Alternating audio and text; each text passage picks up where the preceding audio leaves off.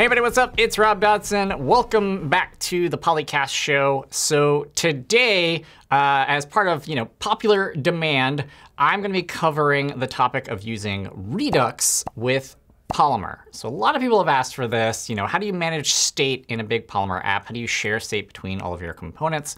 So I thought it'd be cool to try and tackle this subject. Now, Redux itself is a very big topic. So I'm not going to be able to cover every single facet of it today in the show. But I will link to some content down in the show notes, some educational materials so you can learn more about Redux on your own time. But I'm going to try and give sort of a short synopsis of how Redux works. And then we'll look at how we can build a very, very simple Polymer app using the polymer-redux behaviors. So follow me over here to my laptop. I've got a little presentation that I've put together for you to try and explain conceptually what Redux is and kind of how it works. So when you're building a Redux app, your app is going to be composed of views. If we're using Polymer, you can think of these as your Polymer components, OK? Now, a view in Redux land, it's typically going to be the kind of component that maybe has a few components sort of like aggregated inside of it. So every button and drop down and things like that, those might not all be hooked up to Redux. But maybe the component that holds all of those children together, sometimes in Polymer we refer to these as mediator components. If you used React before, they're often referred to as container components. So these sort of components that aggregate a few very simple children will be connected up to our Redux system. So we've got our view. And what happens inside of the view is it's going to listen for changes. So today on the show, we'll be building a little friend list thing. So someone can add a friend and hit a button, and it'll save it to a list, right?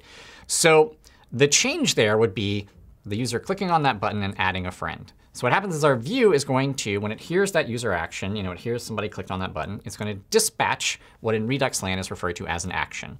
And an action is quite simply just a little object that has a type, so some sort of string constant, in this case, add friend, and then usually like a payload value of some kind. So in this case, our friend that we're going to add will be named Eric, right?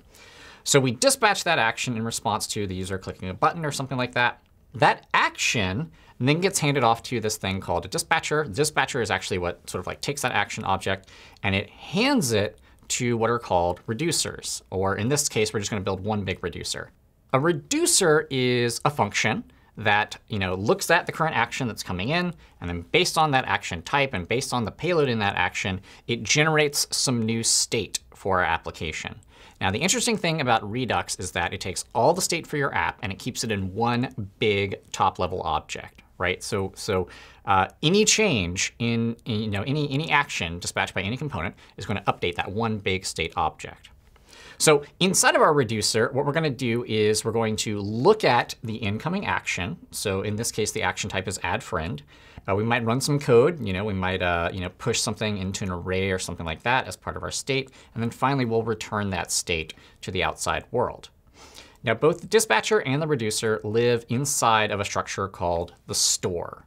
And normally when you're building a Redux app, you'll have these components that subscribe to updates from the store. Using the polymer-redux library that we're going to be working with today, that whole subscription flow is actually just going to be automated for us. But basically what happens is the reducer says, hey, I've got some new state based on the action that just happened. And then the store says, cool, I've got that new state. I will now hand it off to all the views that are listening to me. Now, the cool thing about this is we don't have to limit this to just one view. Because we have this one big store, we can have multiple views listening to that same store, right? So component over here can do some updating. It can change something and dispatch an action. And then these other components around it can also get that new state. So that way we don't have components that are trying to talk to one another, which is nice. We keep them decoupled. Instead, all the state just sort of flows into them unidirectionally. Right? So everything that we're going to do today is actually going to be one-way bindings, because we're just going to go in this sort of little loop here. All right, now I know that that's a lot of weird abstract theory. How about we get into our code editor, we actually start writing some code, and hopefully that will help some of this make a bit more sense. So follow me over here to Visual Studio Code. And I've got a very simple project set up. The first thing that I'm going to need to do is actually go into my terminal. I'm going to run bower install save Turner polymer-redux. I've actually got that already installed in my application, right? So let's skip that step. And the next thing we're going to do is we're actually going to use npm to install Redux itself. So we'll do npm install -just save Redux, right? And that will then pull down the Redux library to our application. Cool. So those are really the only two dependencies that we're going to work with today. And now in Visual Studio Code, we've got our Bower Components directory, and we've got our Node Modules directory with all of our dependencies set up for us. All right, so I'm going to set up a little index.html file then. And I've already kind of stubbed this file out. This should look pretty familiar to you if you've worked with Polymer before. So the first thing that I'm doing is I'm pulling in our web components polyfills, and then I'm making sure that Redux is included in the page. And then I've got a couple elements that I'm going to build today: friend counter, friend input, and friend list. I'm just including the imports here so I don't forget. And then I've got the actual elements themselves commented out down here. So as I'm implementing each one, I will comment these back in and you can see the results. OK? So let's start by defining our Redux store, the thing that's going to be consuming actions and generating the state for our app. Now, the way that I typically do that is I'm going to create a Redux store HTML import. And inside of this, just like we're working with any other Polymer element, we're going to import polymer-redux. OK? And then we're going to create a script tag. And inside of the script tag, the first thing that we want to do is we want to generate sort of the initial state for our application. So this is just sort of like the user hits the page for the first time. What does the app look like? So I'll define a const. And I will say initial state equals an object. And this is a really simple app. So we're going to say the only state that we initially have is this empty friends array. OK? Next, I'm going to define our reducer. So I'll say that my reducer is going to be a function that takes state and action. OK. And then typically what you see with reducers is they go through and they usually make a switch statement. And so they sort of do a switch case based on the action that is coming in at the current moment. So we're going to say, all right, so based on the action that's coming in, what kind of state do we want to return? So let's see. So if there's maybe no initial state or anything like that, let's actually go ahead and return our initial state. So if no state was passed in, we'll return the initial state. OK? Then we can switch on the actual action that was passed in. So we'll do a switch for action.type. OK? And in the app that we're going to build today, we're only going to have one action type, which is going to be add friend. So we'll say, all right, cool. So if action type is add friend, now we want to do something to modify our initial state. So we're going to take our initial state and we're going to sort of like move it to the next phase, right? We're going to add whatever friend was just passed in. Now, in Redux, what is often done is you often make sure to sort of like copy your state. So rather than mutating the one big global state object, you try and make it immutable. So you actually copy it. And in that copying phase, you might insert whatever changes you have, right? So every time you're modifying the state, you're creating a new copy of the state, and you're adding whatever changes you want to do. So we're going to say friends equals state.friends.slice0. So we're making a copy of the current friends array. And then we're going to say friends.push. And in this case, we're going to be pushing in the new friend name from our action. So we'll say action.friend. So pushing that into our friends array. So that would be, we'd just be pushing in a name like Steve or Eric or Monica or whatever. And then the last thing we're going to do is we're going to return the new state object. Now, the pattern that I've often seen done in Redux goes a little something like this. You do an object assign. You take an empty object. You take the current state. So we're taking the current state. We're copying it into a brand new object. And then we take whichever little mutation that we're doing based on our action. So that'll be the last thing that we copy in there. So we'll say the last thing we want to copy in is this new friends array that we've created. OK? This is a pretty straightforward, simple reducer. It only has one action that it supports. But we could add multiple actions to this. We could add remove friend. We could sort friends. The cool thing about this is it kind of just like scales infinitely, which is really nice. Now, the next thing we want to do, now that we have our initial state and our reducer, is we want to create a store. And we want to create a behavior that we can hand off to all of our Polymer elements. So we'll say our store is going to be equal to redux.createStore. And pass it our reducer. And then we're going to say Redux behavior equals polymer-redux. And we'll pass it our store. So if I haven't made any typos, I believe this should create a behavior for us based on that store that we generated. And now we can mix that into our different elements. And they'll just get notified whenever we update our data.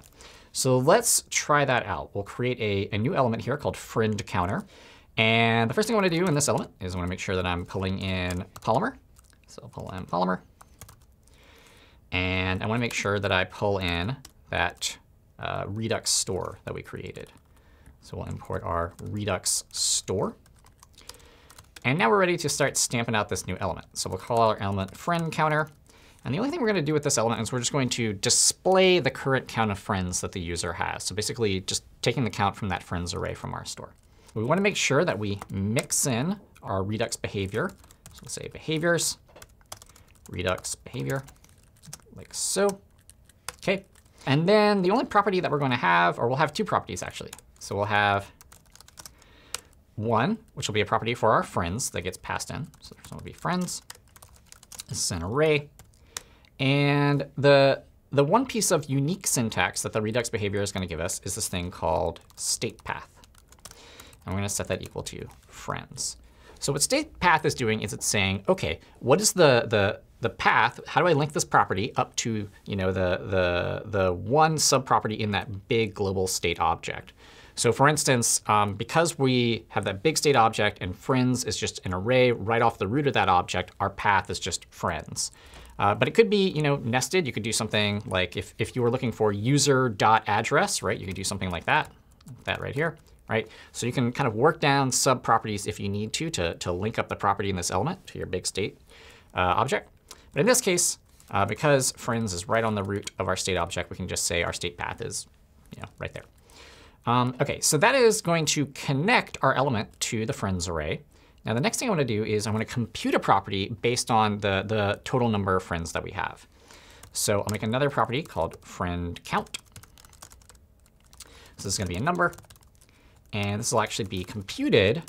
And we'll give it a computing function called compute friend count. Friends, like that.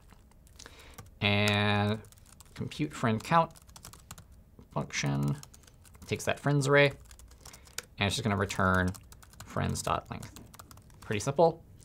So now in our template, we're going to just say, we'll have an h3 in here, and we'll say you have friend count, like so. OK. So let's go back to our index file. Friend counter is already ready to go, so we'll uncomment it in the body. Go back to the Google Chromes, refresh the page. You can see right here it says you have 0 friends.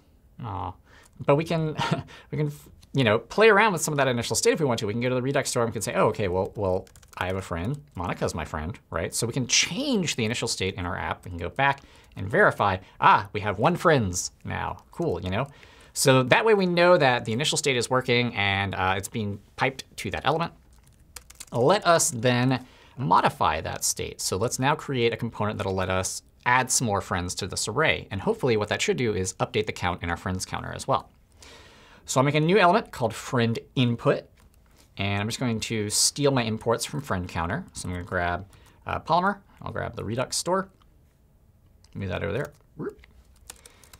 So friend input. Got to make sure to not forget our Redux behavior. I forget this all the time. As I've been working with this thing, I've realized that's probably the main mistake I make. I forget the behavior, and then I'm like, how come nothing's working? Why is this not updating? So I'm going to make sure the Redux behavior is there. And this element, we're going to have basically 2 very simple things. We'll have an input field, so someone can type in a friend name. And I'm going to give it an ID of field. There we go. And we will also have a button. Just says add friend. OK. And we'll say when someone, we'll give the button a handler of onTap. When someone clicks the button, we will run the add friend function. Now, the next interesting thing that the polymer-redux library gives us is it gives us a way to sort of like take what in Redux are called action creators and actually just sort of like make them part of our component. So we can sort of predefine the actions that this component can spit out to the rest of the world. So we do that by adding an actions object. The same way that we add like a properties object, we can add an actions object. So the actions object here, I'm going to have an action called add. And that is going to be a function. And that is going to return an object. And this function is also going to take like our new friend's name. So we're going to return an object. The type will be add friend. And the friend will be that name value that we pass in. OK? So far, so good. Now, the last thing we're going to do is we will implement this add friend function, this thing that happens when you click on the button. And what that's going to do when we implement it is it's going to basically get the value from our text field, and it's going to dispatch this action right here. So let's go down here. We'll say add friend is function. First, it's going to say, all right, our field is equal to this $.field, so we can reference it more easily, right? And we'll say if the field has value. If someone just clicks the button and there's nothing in there, we don't want to do anything. But if they've typed a name, then we're going to say this.dispatch add, and we're going to pass in the field value, right? So that will trigger this action creator right here. It'll pass in the name, and it'll dispatch this object to our reducer. So it'll dispatch add friend with our friend's name. That'll go to our Redux store, which will run this switch statement. It will say what action was it. It was add friend. And then let me find the action.friend property and push that into the new state. So that's what we're doing there. Right? So we're going to say dispatch the friend value. And then we'll do just like a little bit of cleanup. So we'll also say field.value equals null, just to clear out the text field. And then we will also call field.focus to return focus to the field after someone's clicked on the button. All right. Let's see if this one works on the first try. So, we got to go to our index page, put the friend input back in there. All right, refresh the page. OK, cool. I got my little input here. So my initial state says I have 0 friends. I'm going to add Monica, add friend, and it's totally busted. What did we forget? We forgot something. Type error. This .dispatch is not a function. Let's see. Friend input. All right, where did we go wrong? Add friend function. Redux behavior. We got the Redux behavior. All right, it's in here somewhere. Hold on, folks. We're going to fix this. Wait. There it is. Behaviors is Redux behavior. All right, let's try that again. Monica, add friend. We have 1 friends, right? Now, we can't see the friends right now. We're not displaying our friends list, but we can sort of tell that things are working because as I'm adding friends to that array, it is updating our friend count. So the last thing I'm going to do is just create a friend list element that'll display all the friends as we add them. So we will grab our 2 imports from our previous elements, create a new one called friend list. This one will be pretty simple.